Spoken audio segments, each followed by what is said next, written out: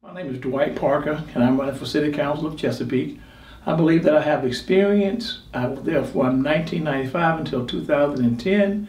During that time, I served as vice mayor from 2006 to 2008. So I have experience, and I believe that my experience will help me be a better candidate and a better councilman the next time around. We have a comprehensive plan. Go as a guide, use it, but don't be locked into it. Have some flexibility, because if things change, then we need to be able to change as well. I believe proffers are necessary, but they need to be reasonable. You know, they come up and they present the pie in the sky attitude with proffers, and then all of a sudden the bottom fall out of the economy, and then they come back to us asking that they have a reduction in proffers. So I would suggest that we become realistic in the beginning of the process as opposed to coming back on the tail end of it. Rezoning is the province of the school board, and if the school board would come up with the intestinal fortitude to rezone, I don't think there would be a need for additional schools or additions to schools. I believe funding, according to the Constitution, is the responsibility of the state. The city simply assists.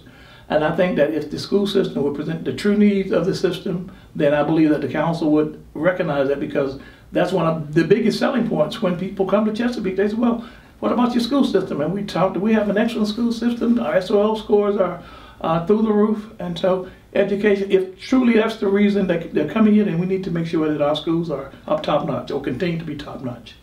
I think we need to pay attention to traffic in Chesapeake. Traffic on, let's say 17, which is the George Washington Highway where my school is, between 4 and 6 o'clock in the evening, getting down that stretch of highway is a nightmare. Likewise, Battlefield Boulevard is a nightmare. So we definitely need to be looking at those and see how we can make improvements where improvements are required or necessary.